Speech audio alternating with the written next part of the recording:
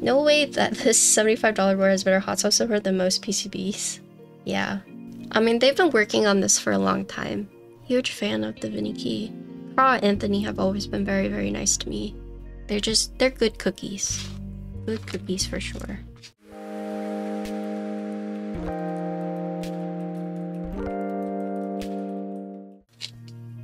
The Tess65. This is a Vinny Key X Moto Key keyboard. Group buy is actually live right now. It's live October 4th to October 25th.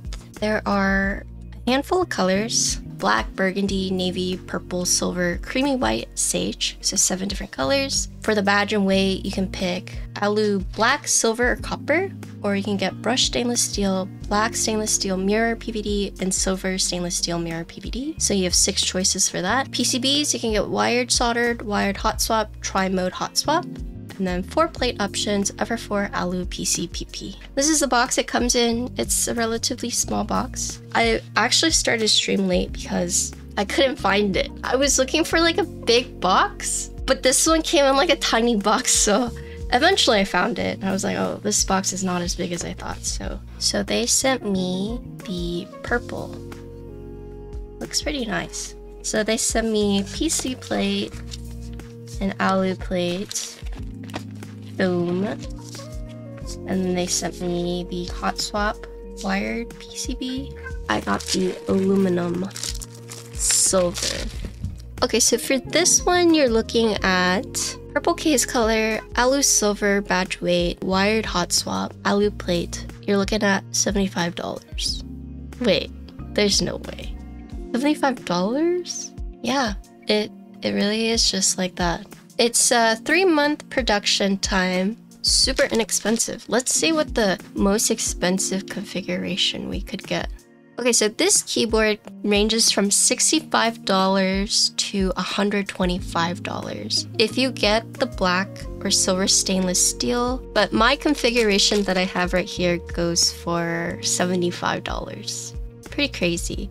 So basically all the 7 case colors are the same pricing. The weight and the badge changes based off of what you get. The alu, black, silver, copper are going to be the cheapest. Brushed stainless steel, a little bit more expensive, but then the most expensive are going to be your stainless steel mirrors. In terms of PCB, so wired solder is going to be the cheapest, but then tri-mode hot swap is going to be the more expensive one. Wired hot swap will also be a little bit more pricey, but the tri-mode hot swap is going to be more expensive. For all the plates, they are the same price. So looking at the case, so 65%, you do have the top right-hand corner blocker. You have an arrow blocker right here. Looking at this, you can see it does use the ribbon cable. The side bezels are going to be thinner than the top and bottom, but they're still, like, I'd say relatively small-ish. Just looking at the top, arrow blocker, top right-hand corner blocker. Here's the side. So you do see the seam. So top case, bottom case. Here's the back. So same motif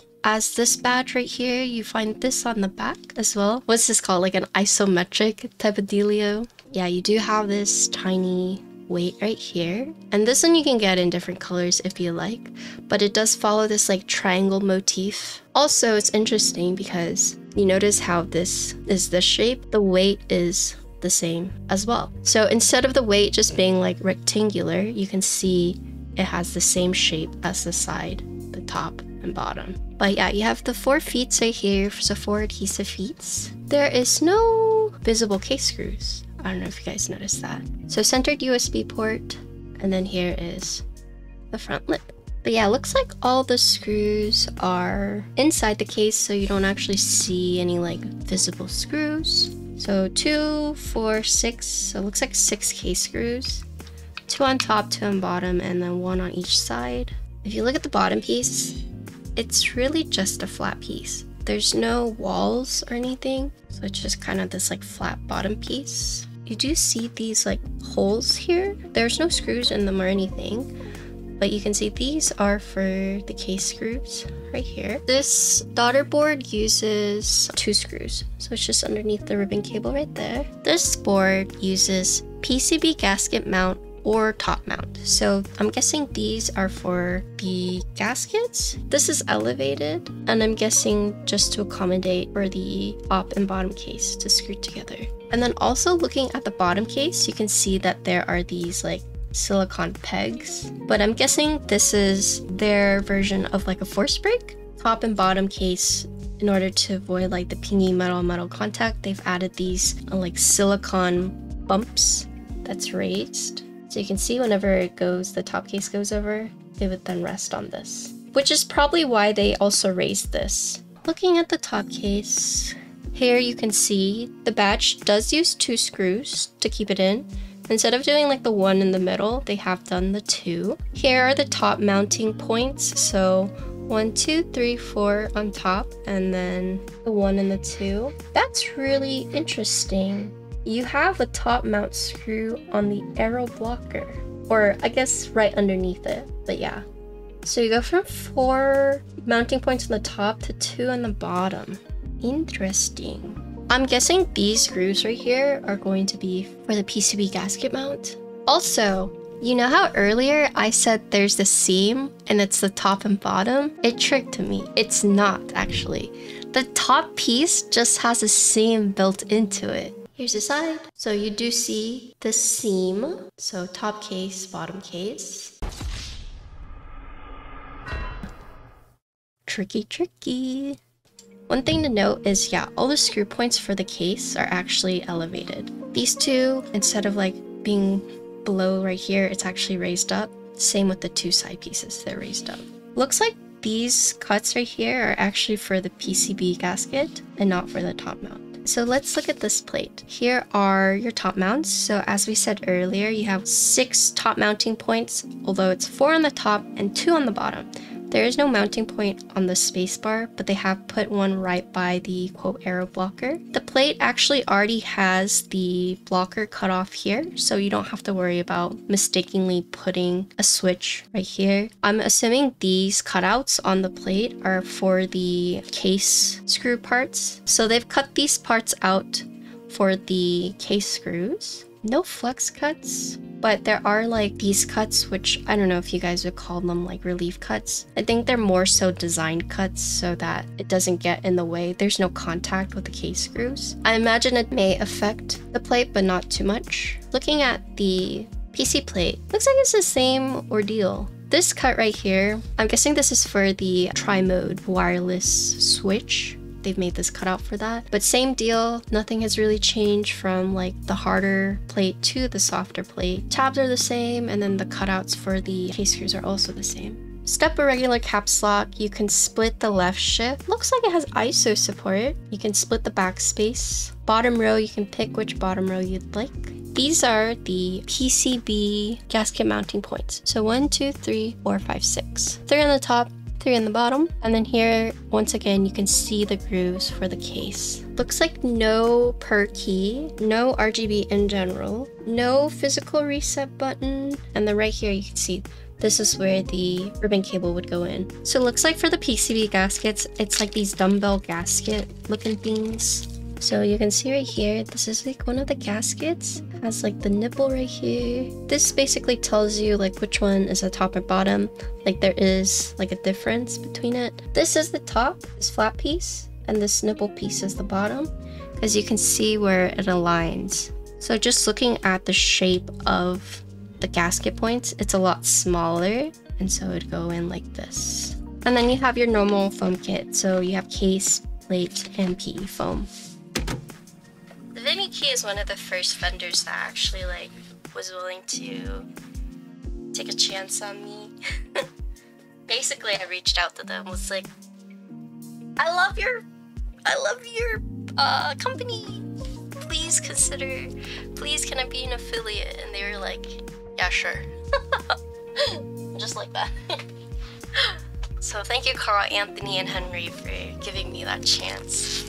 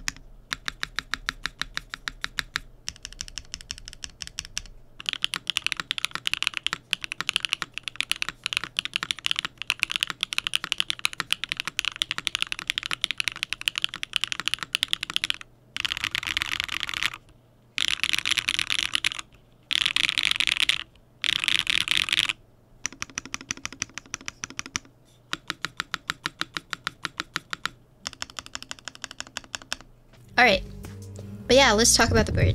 This is the Tess65. This is being ran by Divinity, and it's actually a group buy right now. One of the main selling points for this board is for this case configuration that I have, it is $75.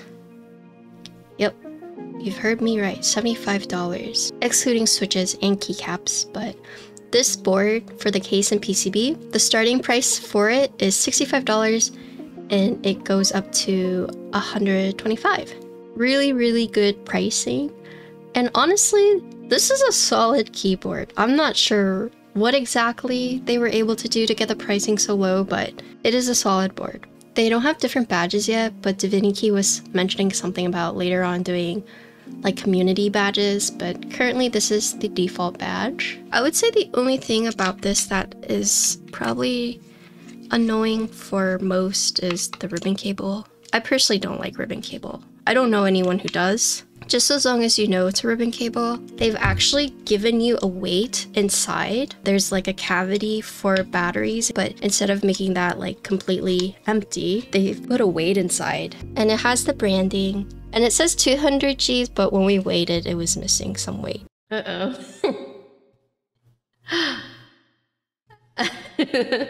Once you take this out, you could put the battery in it, but in case you don't want to do the batteries, they have put this so that there's not just like a hollow gap, and it gives the board like some heft. Also, they don't say, but because it uses PCB gasket, I did build this plateless. I'll ask to confirm that that's like intended. When you buy the actual kit, you don't have a choice to do plateless. Like, you have to get a plate with it, and that's the only reason I'm like, The anode is nice. Very consistent. The top and bottom match as well. Very smooth. I will say, the only thing I did notice is that the printing on the weight is a little inconsistent. So it's like a lot darker right here, but you can see right here it fades a little bit, but then here it's dark again. And I would have assumed that was like intentional, except for these parts are very dark. That's like me nitpicking. That is a nitpick. It's not a big of a deal, but yeah, that's the board. If you guys are interested, it's in group buy right now. If you decide to buy the board, please consider using my affiliate link. I do have one with Divinity. Pretty solid board. I honestly don't know how they did it. I'd have to ask them, but I don't know if they would disclose it. But yeah, solid board. I would recommend this, especially if you like 65%. If you're trying to get someone like into the hobby, starting with this, very good. I'm excited to see like how Divinity like moves from this. So this is huge for them, I think. Thank you, Divinity, for sending this out to me. Also, if you guys are interested in this keycap set, this is IDK Koala. It has really cute novelties. Look how cute. Thank you, Bolsa, for sending this keycap set out to me. Hope you guys enjoyed this build.